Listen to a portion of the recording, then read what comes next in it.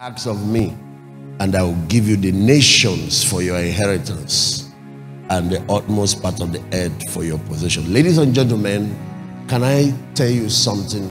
Jesus did not only bring grace. That's not what the Bible said. The Bible said Jesus brought grace and truth. The law came by Moses, but grace and truth came by Jesus Christ. So in the kingdom, there are two types of grace.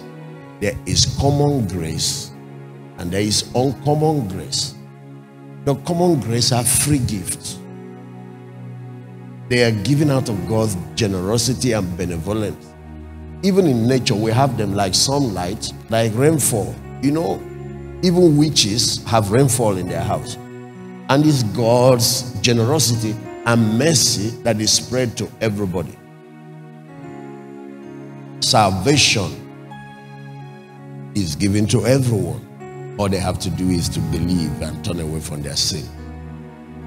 But uncommon grace are not given to everyone. They are given to people who obey God. They are given in response to obedience or sacrifice. If everything is the same, everybody can get everything free, then why am I laboring in the kingdom? Why am I sacrificing? Then why would there be the judgment seat of Christ if the rewards will be equal? There are things that God has reserved for those that obeyed him. You look at what he told Abraham. By myself I have sworn, in blessing I will bless thee. And at the end he mentions why. Because you have obeyed me. They are given to people who chose to share in the fellowship of his son. Let me say this, ladies and gentlemen, because this is a dominion conference and we are winding down now. Salvation is by grace. Dominion is through obedience and sacrifice. It was even lost in the garden through disobedience.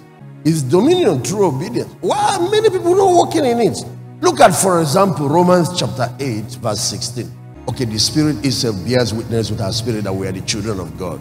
If you are to read from verse 15, he said, for we have not received the spirit of bondage again to fear, but we have received the spirit of adoption, whereby we cry, Abba, Father. He's talking about our salvation and the fact that we are God's children. Verse 16 said, for the Spirit itself bears witness with our spirit that we are the children of God. So, in terms of being God's children, no problem. Salvation is free. It's by grace. But verse 17 now and 18 now says something else. 17 said, if children, then we are heirs, and heirs of God, and joint heir with Christ. Then he puts a condition, if. Why is it that some of these inheritance are not in your hand? If. I know you're in the family, but there is an if when it comes to inheritance. If what? If we suffer with him, so that what will happen? That we might be glorified with him. Another translation said that we might reign with him. When it comes to getting saved and joining the family, free. But when it comes to occupying the throne, there is an if. When it comes to reigning, if. If you want to just enter the family and be a member, no problem, free. Just believe. But if you are going to experience dominion and rule with him, there is an if. You have to share in the fellowship of his suffering. Please, there is a place Paul was writing this to Timothy, and he made it very clear.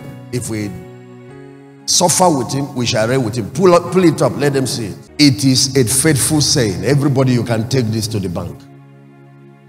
There are some of those statements that when the Bible makes, sometimes they said verily, verily. It means that God is backing this with double assurance. It's an oath. You can have guarantee on this. This is a faithful saying. If we die with him, we will live with him. Verse 12 said, if we suffer, what will happen? We shall reign with him. But if you deny him, did he say if you deny him, he will accept you? He said, I count all things but loss, that I might gain Christ. And what shocks me is what these men want to get in exchange for all this sacrifice. You don't see them saying that I might get a car, so I can get What? Every time I touch this subject, it triggers something in the heart of God. I don't know what it is. There is something that we have lost again in these last days.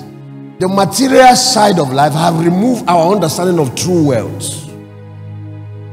We have lost the understanding of what true wealth is. We are now talking prosperity, and yet that material prosperity is poverty. The true wealth are absent. It's poverty. You have all the cars, have all the houses, you have nothing. He said, all that was gained to me, I count them but dung. When I compare all those former gain, I look at them like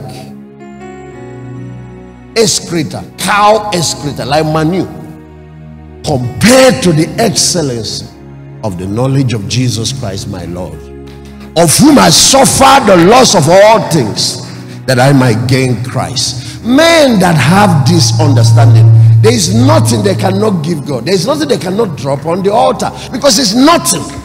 It's nothing. There is something. There is a higher value that they are pursuing. You taught us, apostle, you said that sacrifice is giving up something of value in exchange for something of higher value. Is giving up something that I love in exchange for something that money cannot buy me. God has no problem lifting people. He has no problem. God's problem is solving you. You want him to solve your problem. What he wants to solve is you.